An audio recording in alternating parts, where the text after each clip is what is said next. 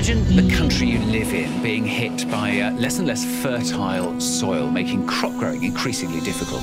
Sandstorm conditions prevail in the Indian capital, and now there are fears of early desertification of the region. Desertification and erosion are both concerns. Soil is the habitat upon which zillions of lives thrive. Because of that thriving life, everything grows. We eat food, other animals grow, everything happens because soil is rich. Once there is no richness in soil, then you have forsaken the planet in many ways. We talk of carbon, we talk of emissions, we talk of pollution at various levels. Before all that, we need to address the most important concern, because there is a misunderstanding in the world. There is a campaign to project civic issues as environmental issues. Right now, if plastic bags are floating around in New York City, this is not an ecological issue, this is a civic issue. If our rivers are polluted, this can be fixed. In 1 or 2 years, if you set up the necessary purification plants and enforce the law, these are civic issues which can be fixed with a little bit of law enforcement and awareness. But the real issue is soil. The United Nations agencies with enough scientific data, they're clearly saying that we have soil, agricultural soil for another 80 to 100 crops on the planet. This is 45 to 60 years is what we have agricultural soil. We are calling this as soil extinction. You've heard of dinosaurs going extinct, you have heard of dodos going extinct, but this is soil extinction is what we are looking at.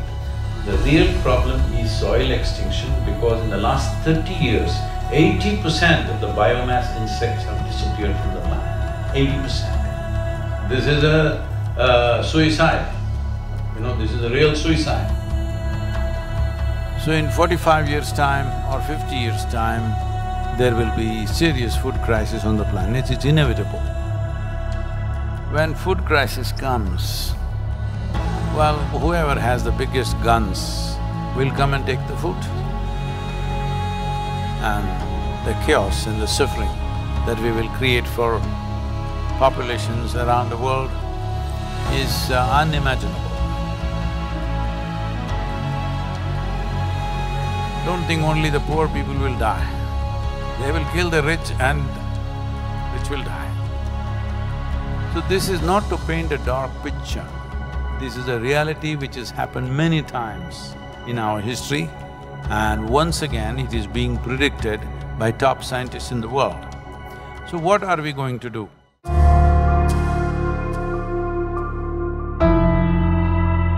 Why is soil going away? Where is it going away? See, what is sand becomes soil if you add organic content to it. What is soil becomes sand if you take away all the organic content from it. If you go into a rainforest, the organic content in the soil will be over 70%. In normal agricultural soil, the minimum organic content that has to be there to call soil soil is 3 to 6%. 3% is the most minimum. But today, for example, in India, 62% of India's soil, the organic content is 0.5% or below that. So literally we are on the verge of desertification. This is across the world, this is not in one country. In United States, the way the land has been used in terms of herbicides, weedicides, pesticides, well, we need to understand nearly 82 to 86% of biodiversity is within the first 12 inches of topsoil. When we plow with machines like tractors plow to a depth of 9 to 12 inches and leave it open, this means we are destroying the biodiversity completely. What biodiversity means is, it's the humus in the soil. The word human comes from the word humus. That means this is actually living soil. So it's very, very important that soil becomes the focus, because if you put 1/3 to 40% of the land, especially in the tropical world, under tree shade, your climate change could be easily reversed. Land is getting hot simply because it is plowed or it is paved. Land has to go under vegetation, whatever kind, natural grasses, bushes, trees, whatever, because all these are serving the ecological activity. And we must also understand soil is a very significant carbon sink. And soil is the largest water soak on the planet. And soil is the basis of all life. This 36 to 39 inches of topsoil on average around the planet is the basis of 87% of life on this planet. To keep the biodiversity alive is the most important thing that we need to do right now. Unless we start now, this will not happen. As a part of this, we are unfolding a movement called Conscious Planet to bring maximum number of people. Right now, it looks like climate change, ecology, all these are playground for the rich and elite. No, this must change. Individual human beings should become conscious about the danger that we are facing. Ecological issues must become election issues, and political parties must give significance to ecological issues in their manifestos. Governments must be elected for their concern for ecological issues. This needs to happen.